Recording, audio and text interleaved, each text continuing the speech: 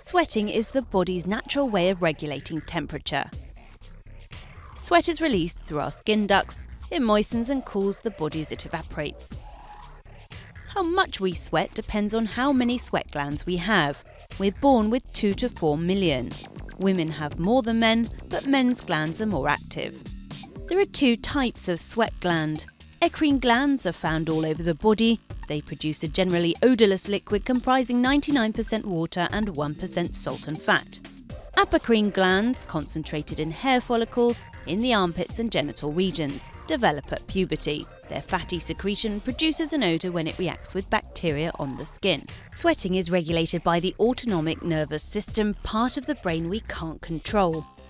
Causes of sweating include exercise, hot weather, emotional or stressful situations, hormonal changes, fever and some illnesses.